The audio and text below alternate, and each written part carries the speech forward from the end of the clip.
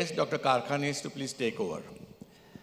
Prevention of foot edema after foot and ankle trauma. So we take it for granted that the foot has been treated properly, and now the problem is how to prevent foot edema. So for prevention, the first thing is that the plaster must be given in full dorsiflexion to contain the dome of the talus. Equinus is the main cause of foot edema post-trauma. The second thing is the patient must walk on the plaster with the normal foot crossing the affected foot, as seen in this video. So walker, affected foot, and normal foot must cross the affected foot. This is very important. Walker, affected foot, normal foot must cross the affected foot. This is very important. Wrong and the right way of walking. Now we will see this patient walking. On the right side is the injury, and he has got edema, but he is not walking in the style which I have said, and that is the normal foot must cross the affected foot. See what is happening and how he corrects it. So now he is walking, but the left foot is not crossing the right foot. So there is edema that will prevail. But once he is corrected and once he is made to turn, now he will cross right and the left must cross. Right and the left must cross. This is the way that the foot edema you can get rid of. Next, after walking, the patient must walk effortlessly on the plaster with non-affected foot, once again crossing the affected foot at all times. See how he walks, like he has got no plaster. This is the time when you remove the plaster. When will you remove the plaster? When will you remove? The patients keep on asking. You ask him to walk in this manner, and that is the time when you remove the plaster. Now once you remove the plaster, there is a crepe bandage. How long you will keep the crepe bandage? Till the edema subsides and till the wrinkling sign comes. 1 month, 2 months, 3 months, that's not the question. The edema must go. And what is the method of tying the crepe bandage? Don't take the heel. This was taught to me by late Dr. Joshipura. No creasing, and don't take the heel from morning 8 a.m. to evening 10 p.m. Crepe bandage, and crepe bandage till the edema subsides and the patient must walk.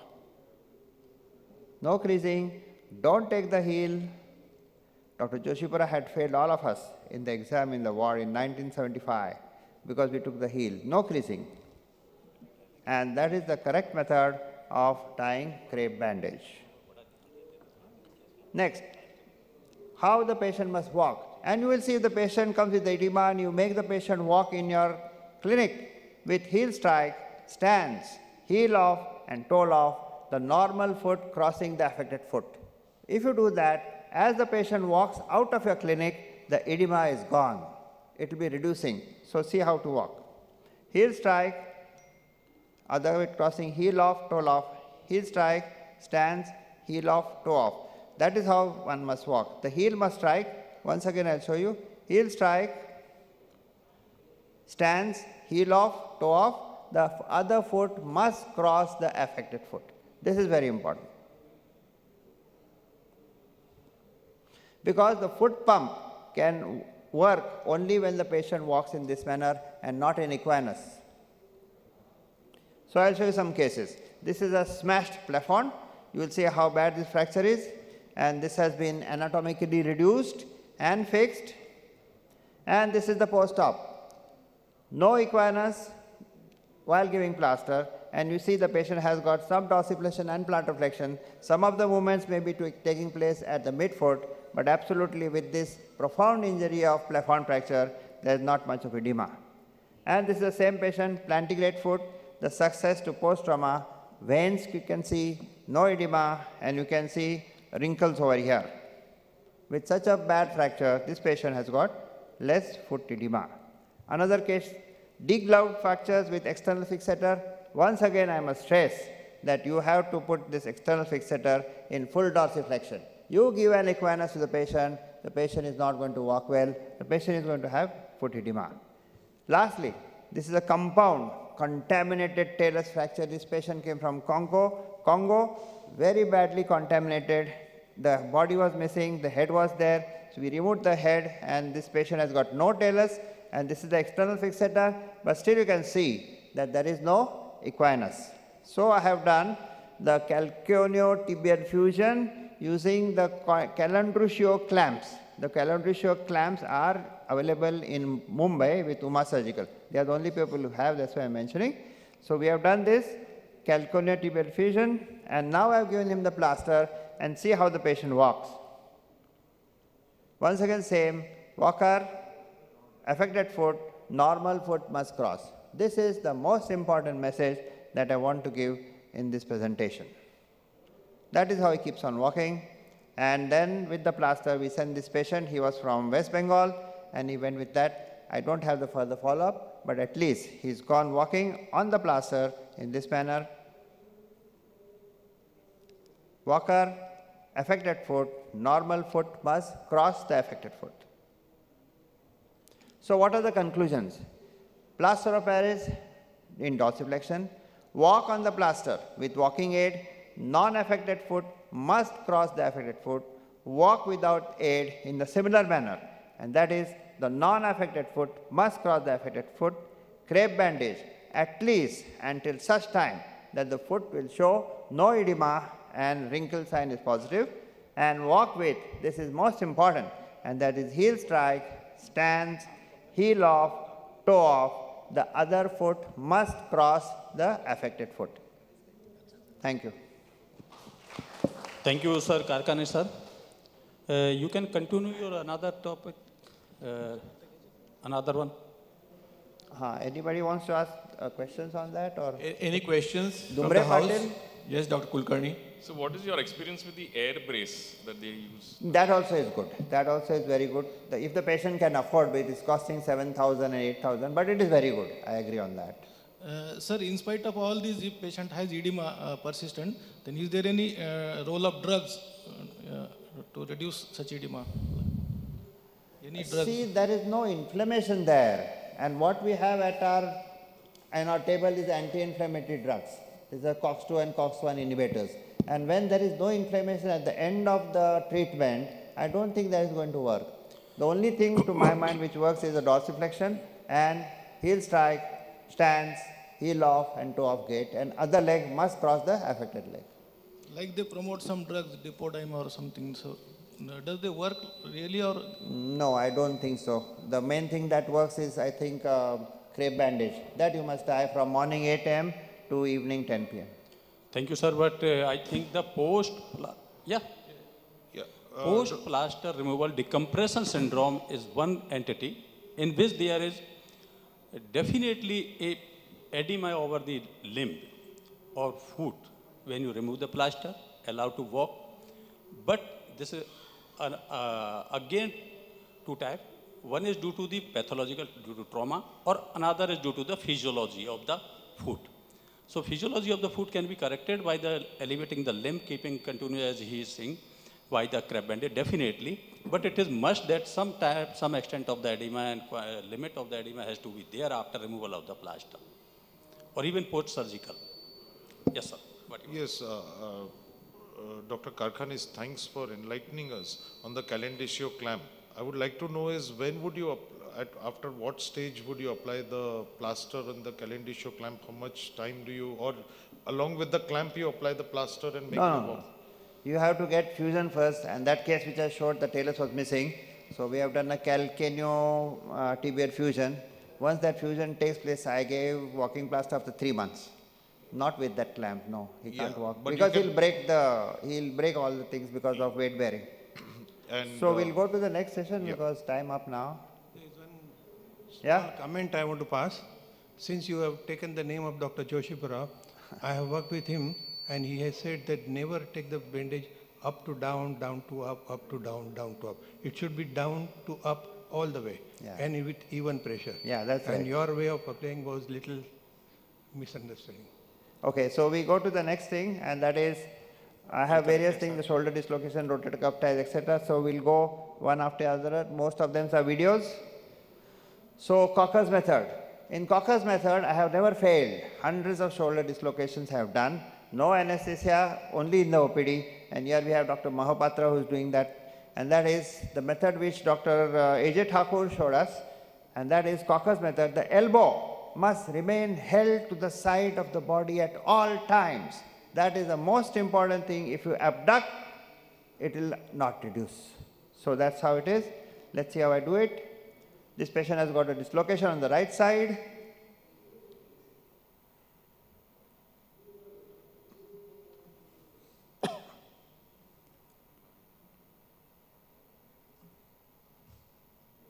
So now, slowly but carefully, the elbow will be stuck on the side of the body. That's a must. Subsequent to that, the patient will rotate. You don't rotate. The patient will have pain and spasm. The patient will rotate. You will just assist the shoulder into external rotation till the forearm becomes parallel to the floor. So he is doing it. I am not doing anything. You ask him to do, you ask him to do, you assist. You don't let the forearm go back. The elbow is tucked to the side of the chest at all times. And once the shoulder is parallel to the floor, most of the anterior dislocation of the shoulders will reduce. If not, then you will flex the shoulder and internally rotate. It has reduced. He touched it, so it has reduced. The forearm is parallel to the floor. It is stuck. But if it is not reduced, you can do flexion and internal rotation. And this was published by Dr. A.J. Thakur in JBJS when he was at Cooper Hospital, and that's how I got it. And I've been doing these presentations at many places. The last time I did was at IOCON in Goa. Rotator cuff tendinosis and minor tears. Develop the infraspinatus by blocking external rotation. Develop the subscapularis by blocking internal rotation. Develop the long head of the biceps by blocking shoulder flexion, and develop the supraspinatus by blocking initial abduction.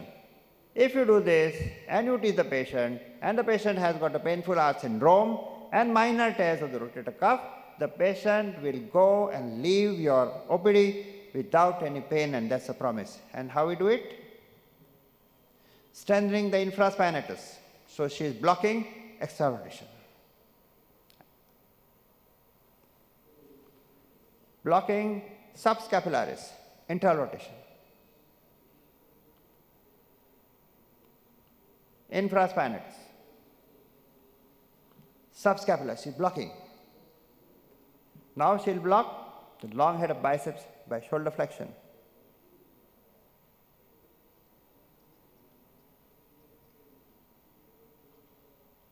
And now supraspinous blocking, initial shoulder abduction. The patient, I promise, will leave your OPD without much pain in painful arch syndrome. Don't ever give steroid injections. They will damage the rotator cuff. Frozen shoulder. The idea is to stretch the inferior glenohumeral ligament and the inferior capsule by slow wall rubbing exercises for 10 minutes. Now what happens is when patient goes to the physio, he does it for 15 minutes, that's it. No, you do that for 10 minutes, 4 times a day for a period of 1 month. Then stretch the anterior and the posterior capsule by doing the butterfly exercises 4 times a day in total 10 minutes.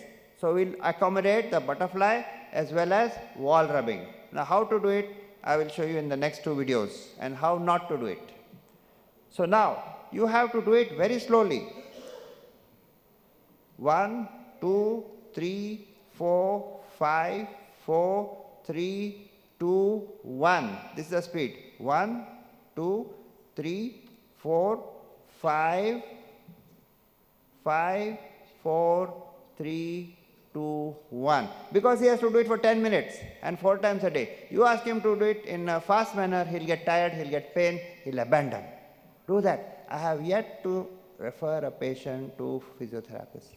And no patient ever has come back with early or moderate frozen shoulder unresolved. So the next thing is butterfly exercises. After he does that for 1 month, you have asked him to do the butterfly exercise. Same thing, slow.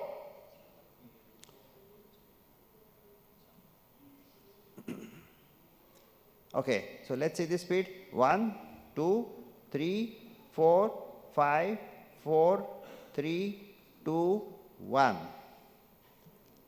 1, 2, 3, 4, 5, 4, 3, 2, 1. This is the speed. If he does fast, he'll get pain and he'll stop doing it. Now this is a demo. He should not stretching the inferior capsule as I told you, but this is too fast. This is just a demo. He should not do it that fast. He must count 1, 2, 3, 4. See, it's over. So that is too fast.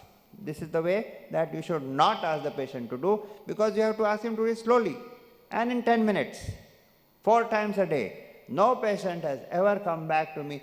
They come, sir, after 4 years back we had come with frozen shoulder, now something else, etc. Yes? Okay. Tennis elbow. This is the weakness of the extensor carpi radialis brevis. Use of therabands to strengthen the forearm muscles, as will be shown in the video. The method is applicable to vast number of housewives and office staff, not in machine operators, laborers and gym persons. These are excluded. But 95% of your patients will be ladies, will be working at home, and they will be relieved. As they leave your OPD, they will have no pain in the lateral epicondyle of the elbow. How to do that? Therabands. Stretch of the therabands, elbow should be straight. No bending of the elbow. Therabands available in all sports shops.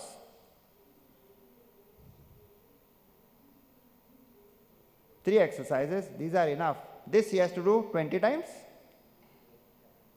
Subsequently, the wrist is held tight, biceps.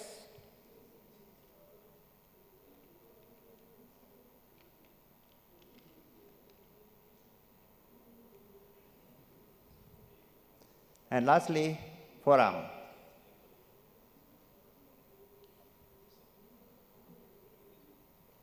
And lastly, forearm. You don't do dorsiflexion because it is an injured extensor carpi radialis brevis. So just the forearm flexors, this is enough. The patient will be relieved of tennis elbow pain. Early osteoarthritis of the knee. Genuvarum causing medial meniscus degeneration, hibernation of the cartilage, you all know. Patient goes into an attitude of fixed flexion deformity. The patella, the patient presses the patella down to lock the knee in a fixed flexion deformity. This is the beginning of the end of early osteoarthritis. The idea is to get rid of the fixed flexion deformity. And how do you do it? Static quads.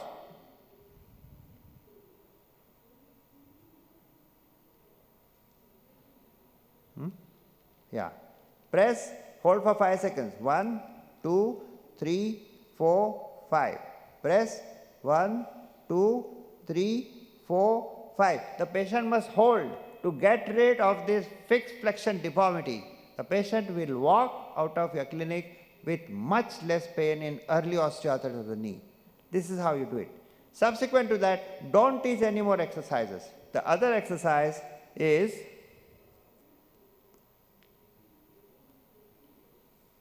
sitting at the edge of the bed.